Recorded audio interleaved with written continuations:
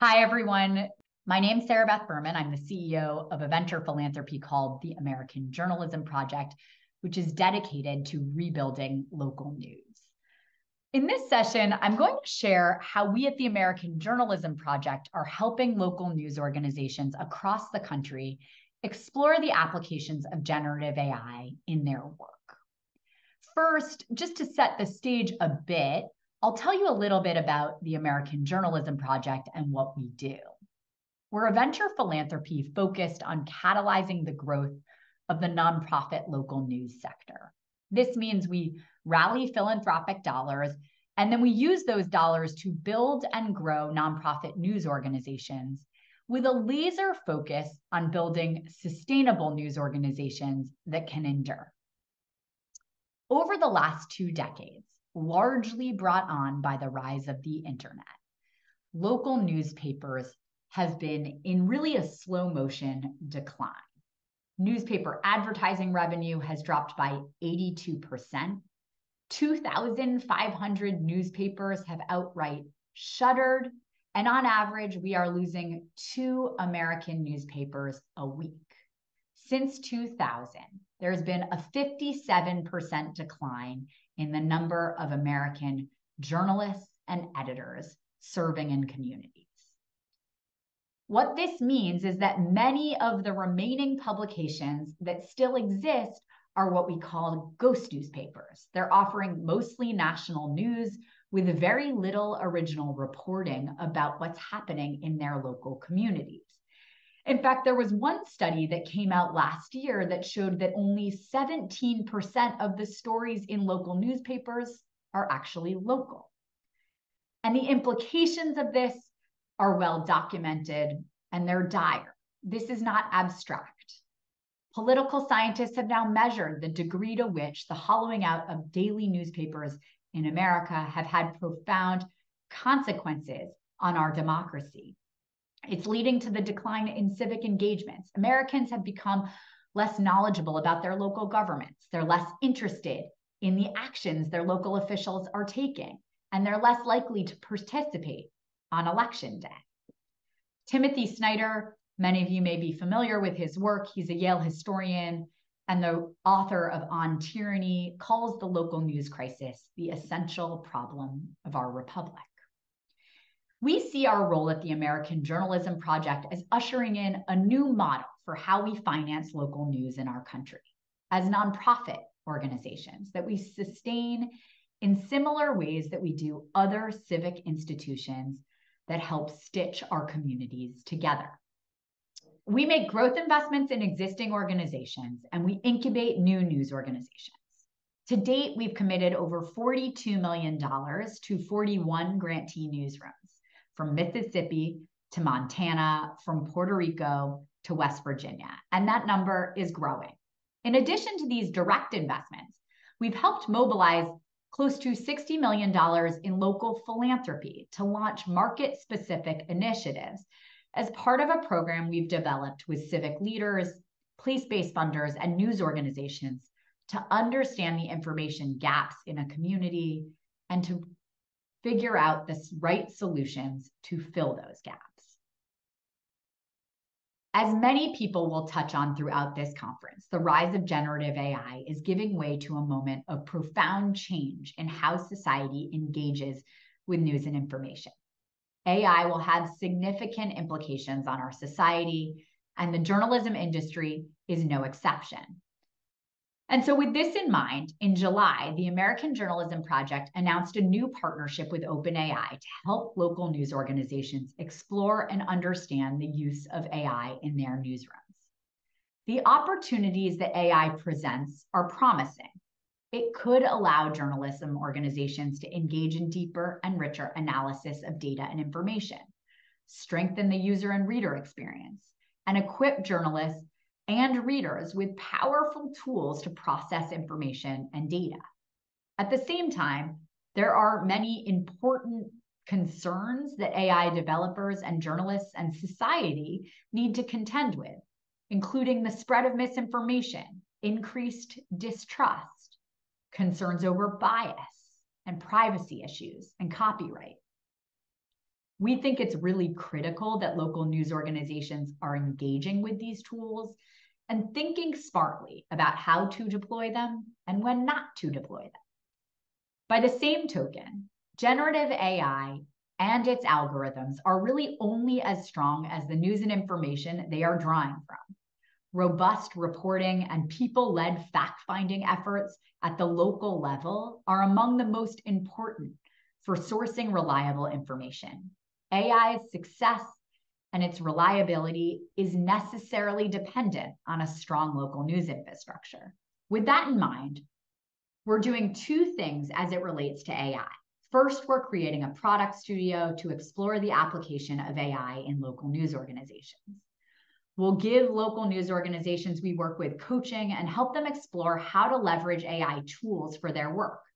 And we'll make sure that all the local news organizations we work with have access to the learnings that come out of this work by documenting and sharing best practices, lessons that surface from the experiments as they unfold.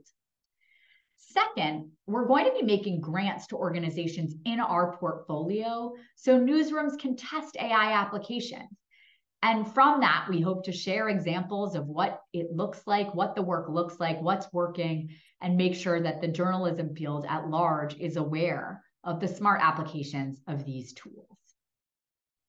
In addition, OpenAI has offered us free access to API credits, up to $5 million of them. And that is something that our news organizations will have access to should they choose to use it.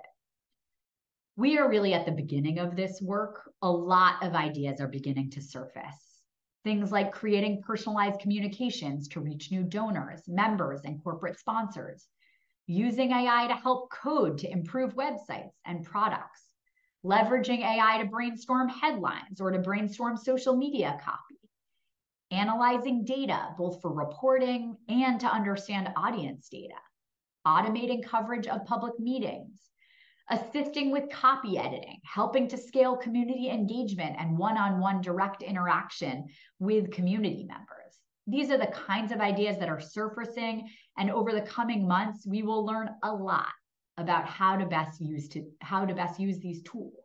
So thank you so much for having me. We are going to learn a lot over the coming months, and we will look forward to sharing that as we do. Hi, everyone. It is so great to be with you to talk about this really remarkable voice recognition AI technology that Illinois Holocaust Museum has rolled out in the past 8 years.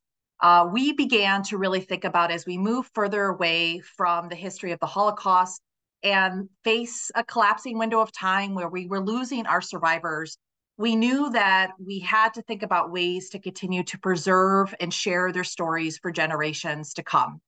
And so we partnered with USC Shoah Foundation, who had developed a new technology called Dimensions in Testimony, where they were using custom voice recognition technology to record survivor testimonies, but to be able to ask them questions so that you could, in real time, through this voice technology, have a conversation and ask survivors questions. So we sent 7 of our survivors to participate in recording their testimonies and being asked questions. And ultimately, in the end, what we were given were 7 survivors who could answer upwards to 20 to 25,000 questions about their experiences during, before, and even after the Holocaust, as well as just questions about their life in general. Everything from what their favorite sport might be, to their favorite color, their favorite food, to perhaps more serious topics about whether or not the Holocaust made them question their faith, or what lessons do they have for us today? What do they think about ongoing hate and genocide in the world? And I have to say, 8 years in to this project, I'm still amazed when I observe visitors asking questions of these survivors, and I think to myself, oh, I don't know if they're going to have an answer to that, and they do, because these aren't answers that are being pulled, randomly down from the internet. These are actually answers that are being pulled essentially from the cloud that the survivors answered. So it's pretty remarkable. We now have an experience at the museum called the Survivor Stories Theater, where our visitors come into a 60+ person theater watch an 8 to 9 minute video that gives an introduction or context to the survivor's story, and then through a volunteer facilitator who asks the survivors the questions, they have an experience. And what we've noticed, and I'm going to show you kind of a little sample of that in a moment, is that our visitors aren't saying to the volunteer, could you ask Aaron or Sam what life was like before the Holocaust? They're looking at Aaron or Sam on the screen and saying, Sam, what was it like, you know, growing up in Poland before the war? Aaron, what was it like to be in hiding, right, for 2 years? So they're talking to the survivor on the screen. And what it's created is a really personal and intimate experience where we know that we can never replace a survivor who's sitting in front of you in real life. But that experience sometimes can be really intimidating, make people nervous.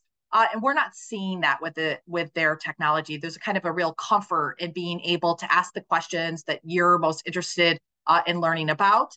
And it's also creating a really profound historical empathy in learning more about this human being sitting in front of you, that it's not just about a survivor of the Holocaust, but you're learning also too about their life before and after, that kind of a human experience of the resiliency and strength that it took to rebuild in the aftermath of this genocide.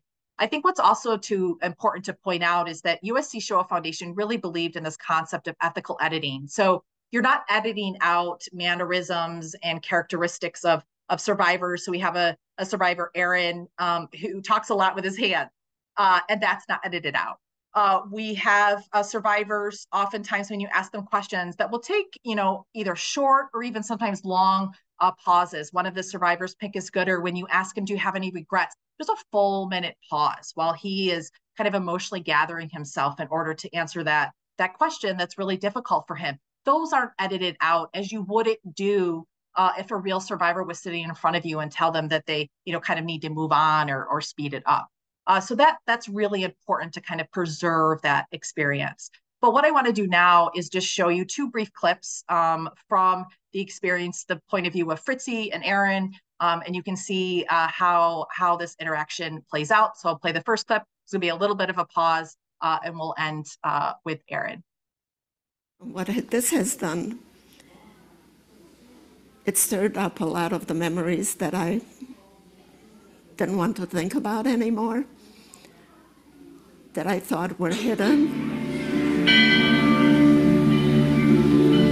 Before we were taken into the ghetto, it was during the last days of Passover. In the middle of that night, there was the knock that came on our door.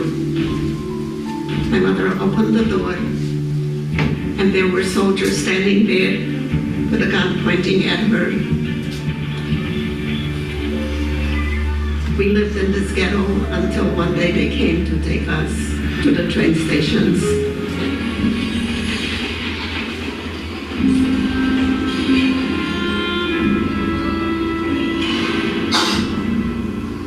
I have so much more to tell you, so please ask me questions.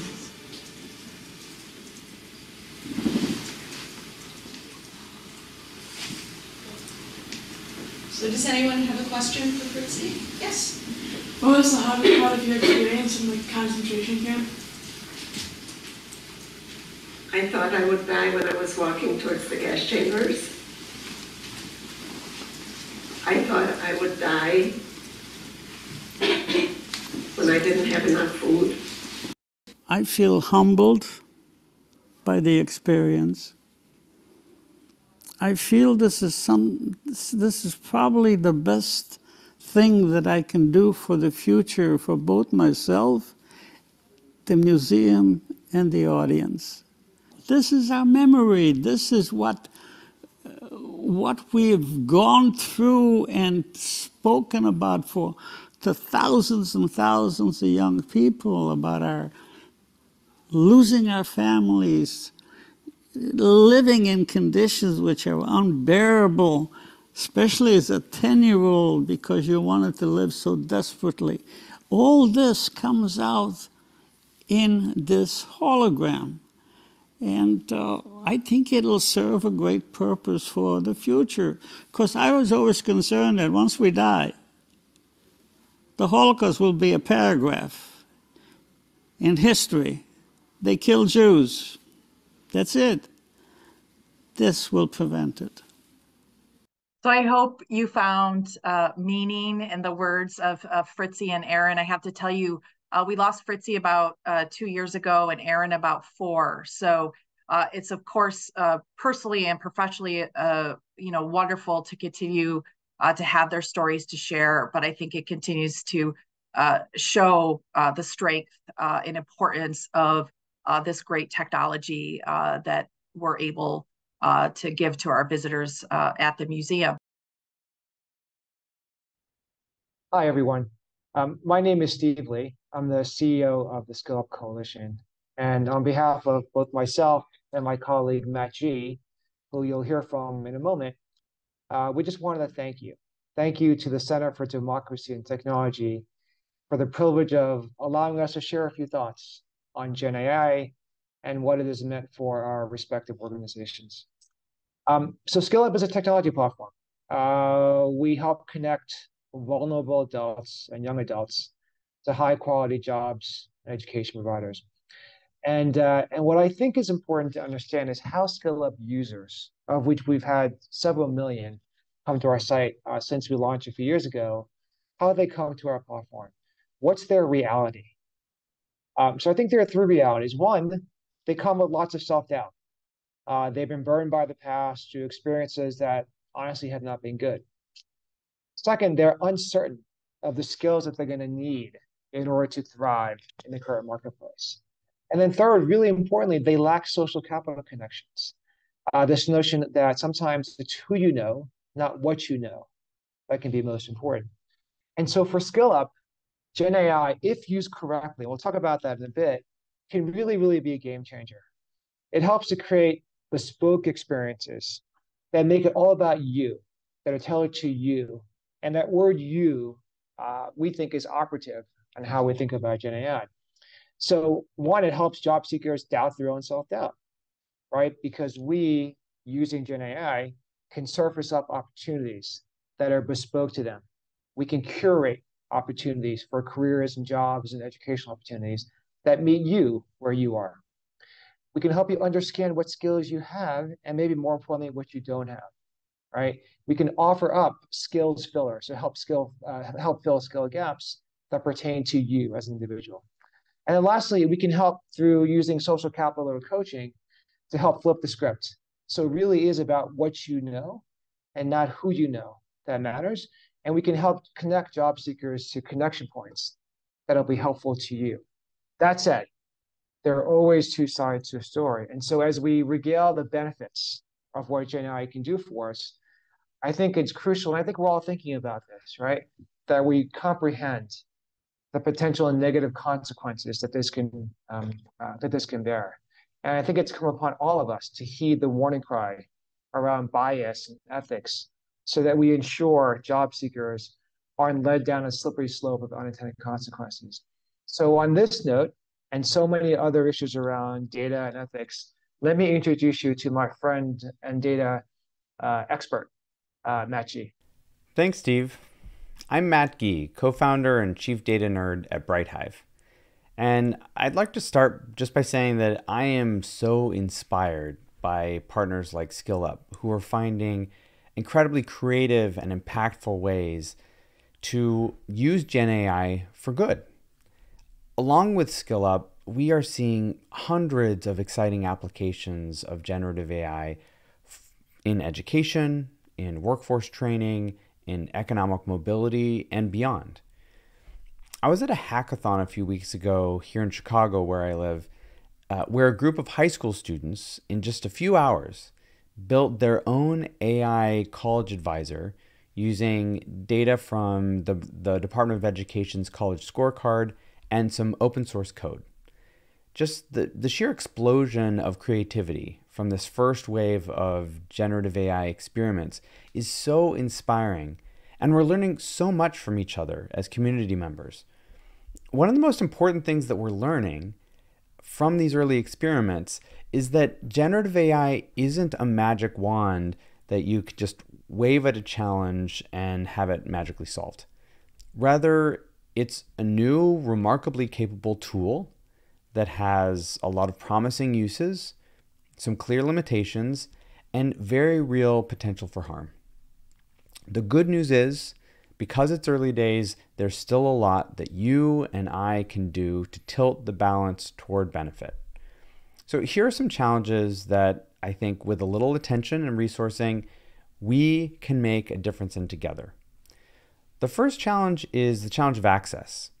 These powerful Gen AI tools still require the basics of digital access, a device, a connection to the internet, basic digital literacy.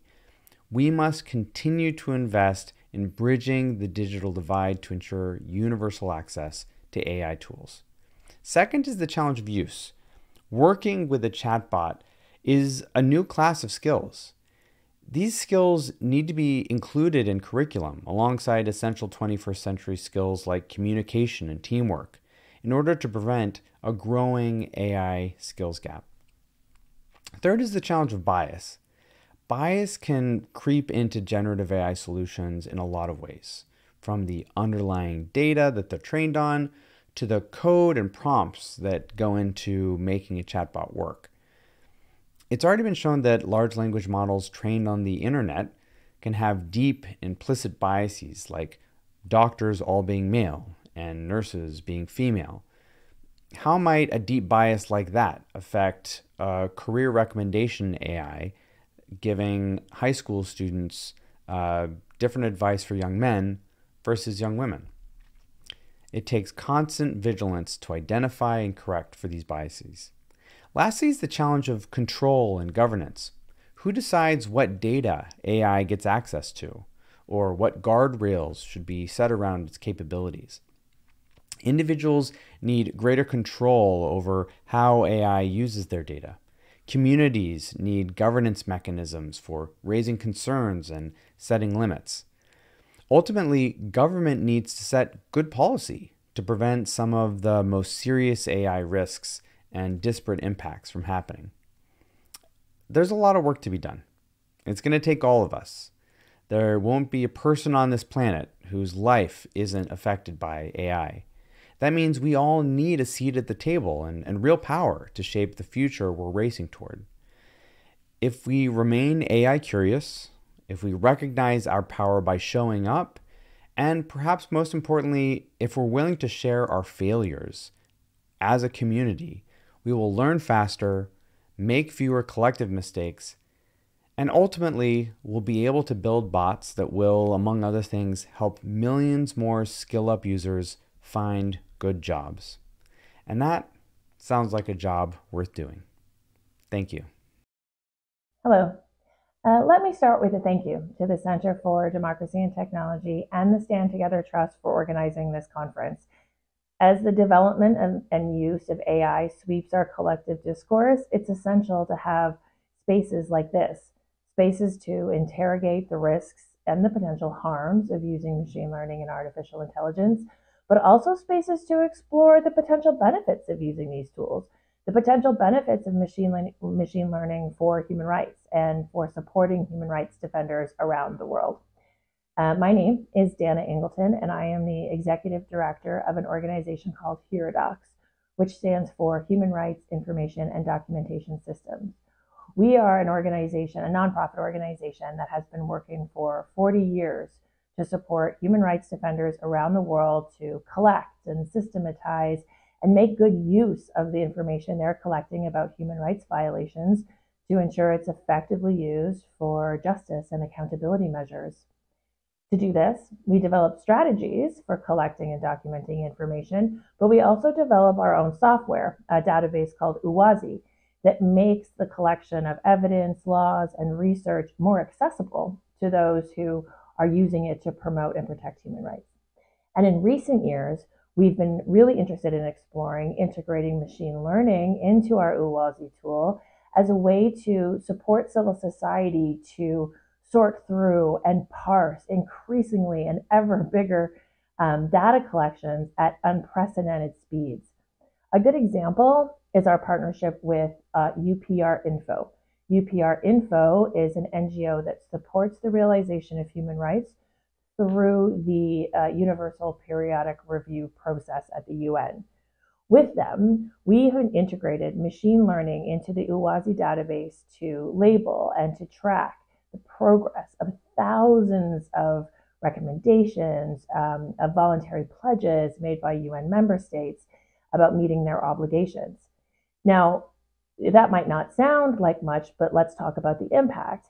In the past, documenting everything that has come out of the Universal Periodic Review cycle, including gathering all the documents, labeling all of the documents, putting them all in the database, etc. This process could take up to 3 months after a cycle. With the use of machine learning in the UWASI software, this process now takes only 5 days. So you can imagine that the impact of integrating machine learning can be huge on those collecting information, understanding huge sets of data for making sure that governments are held to account for their human rights obligations. Another example is the collection of content. All over the world, civil society is collecting and producing and sharing more and more content, whether that's videos or photos or other kinds of data that document human rights violations. In fact, there's ever increasing amounts, more than ever before in human history. A good example is in the conflict in Syria. Our partners at the Syrian Archive Project have preserved an estimated 40 years of open source video demonstrating and documenting crimes and atrocities. Think about that. That means that if we were to press play on that database right now, we would be watching nonstop until 2063. So as you can imagine, integrating machine learning as a tool that we use for faster and effective labeling and archiving and pattern recognition of the documents that civil society are collecting, doing this and adding it to civil society's toolbox, it will be an essential element in ensuring civil society is equipped to go forward into a future where there is certainly not going to be a lack of data, but the problem will be making sense of all of that data. Lastly, I would like to also note the importance of making sure that civil society, including HURIDOCS and all of our partners and everybody else at this conference and people around the world, including them in the debate about accountability and the responsible development of artificial intelligence and machine learning. So while at HURIDOCS, we are happily and very excitedly exploring the use of machine learning, we also want to be part of the conversation about how to do that responsibly, how to make sure that in collecting and parsing and managing all this data, we're not contributing to any issues related to data security or privacy or anything else. And I really look forward to hearing the other talks in this conference, to continuing the conversation in other spaces to make sure that we as a collective civil society are ensuring the responsible development and deployment of these tools. And with that, I would like to say thank you. If anybody would like to speak further about our work using machine learning, our work thinking about the responsible development of it, then please do feel free to reach out. Thank you and have a great day. Hi everyone at the Center for Democracy and Technology Conference. Sal Khan here from Khan Academy. So many of y'all are probably familiar with Khan Academy. We are a not-for-profit organization with a mission of providing a free world-class education for anyone, anywhere. So we're big believers, and one of our big theories of change is, hey, if we can scale this idea, and right now we have over 150 million registered users, half are in classrooms, half are outside of classrooms, half are domestic, half are international. But if we can allow people the opportunity and incentive to fill in their gaps, give them access to coursework that they might not otherwise have access to, in a lot of the same ways that if you're a middle or upper middle class family, you would get tutors for your child to address those gaps, or you might even be in a position to tutor them yourself. That's all the lay of the land before we got to last year. OpenAI reaches out to us, shows us GPT-4. This is 6 to 9 months before the world saw it, 3 months before ChatGPT came into existence. And ChatGPT, just as a reminder, is not even GPT-4. The one that most people are familiar with, the one that came out in November of 2022, that was GPT 3.5. I was initially skeptical because I had seen GPT 3.5, GPT 3.2, I didn't think it was immediately relevant, but GPT-4, it has imperfections, but we realized if we take the proper safeguards and put guardrails around it, that this actually has the potential to take us even further on this journey of scaling tutors for students. And not just tutors for students, but tutors or teaching assistants for teachers. So that's what we immediately started working on, and we released Conmigo in March of 2023 at the same time as the GPT-4 launch. And that's exactly what Conmigo's charter is to do, is to become a tutor for every student and a teaching assistant for every teacher. And we immediately were very excited about the power, but we had to add some extra layers of both guardrails and some capabilities to address some of the rough spots of generative AI. We have a lot of work in. You'll find that Conmigo is much better at things like math, especially math tutoring, than say just raw GPT-4 out of the box, which is, by the way, the most cutting edge model that is out there. And also you'll see that Conmigo is anchored on Khan Academy content, which reduces the error problem, the incorrect information, what's often known as the hallucination problem. Now, above and beyond that, there's obviously fears around what if students get into unconstructive conversations or try to cheat. So Conmigo does not cheat. It's all about a Socratic dialogue. And we can give you more examples of that. You know, when you ask Conmigo, why should I care about this? It says, well, what do you care about? Or if I ask Conmigo, you know, how does this work? It says, well, tell me what you know about it so far. And then it will ask leading questions and then fill in blanks as necessary, which is very, we think, very good pedagogy. But above and beyond that, especially for under 18 students, every interaction that students have with the AI is transparent to parents and teachers. We have a second artificial intelligence that monitors the conversations, and if it deems that any of them are going into shady or unproductive directions, it actively notifies the parents and teachers to make sure that we have optimum safety and optimum transparency. And so where we see this going, already people can go on Conmigo. If they're needing help with an exercise, say, on Khan Academy, it won't give them the answer. It will Socratically help nudge them in the right direction. It can go further than that. It can emulate historical characters. It can engage in debates with students. It can act as an academic or career coach. It can help them with essays, where once again, it's not going to write the essay for the student, but it can give them feedback much as an ethical writing coach would. And on that point, we actually think this is the way to address the cheating issue that ChatGPT has introduced. If all that educators index on is the output, the essay itself, then yes, students are going to be able to go to ChatGPT or wherever and generate an essay. It's going to be very hard to detect. But if students instead are assigned to do their essays with Conmigo, then Conmigo will be part of the process. They can riff together, they can brainstorm, and then Conmigo can report to the teacher not just the final output, but actually how the student got there. It can tell the teacher things like, hey, we worked for about 4 hours.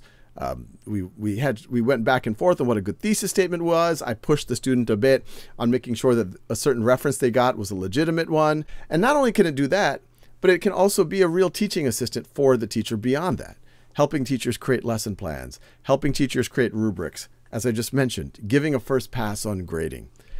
And this is just, I think, the very top of the first inning of what we're doing. And what we're trying to do is lean into it, but do it in the most responsible and thoughtful way. For example, above and beyond the safeguards I just said, no personally identifiable information goes between Conmigo and the underlying model. None of the students' information is being used to train the underlying model, because we want to make sure that we can show that we can have very positive use cases from generative AI that don't hit into those gray areas that a lot of folks are appropriately concerned about. And in the coming months and years, you're going to see more and more power here, both on the teacher and the student, and actually the parent side, to keep them all in the loop and to maximize the amount of learning that happens. We're actually starting our first wave of real efficacy studies. We already have good indication it's definitely not doing harm, and it's definitely increasing engagement, but we want to show that how it can actually impact real student learning. You're going to see even more, hopefully, richness of the tutoring experience where the AI is able to remember, say, a student's interest, but we can make or remember what they covered last week, but at the same time, make that information transparent and essentially modifiable by the teachers and students. So if the AI builds an inference on the student, they can see the inferences and they can say, no, you can reset that. I'm not into soccer anymore. Or actually, I've mastered that concept off platform. The real power happens when you have the generative AI tutor with all of these safeguards we've talked about, but it's connected to all of the stakeholders, especially for under 18 students, the parents, and the teachers.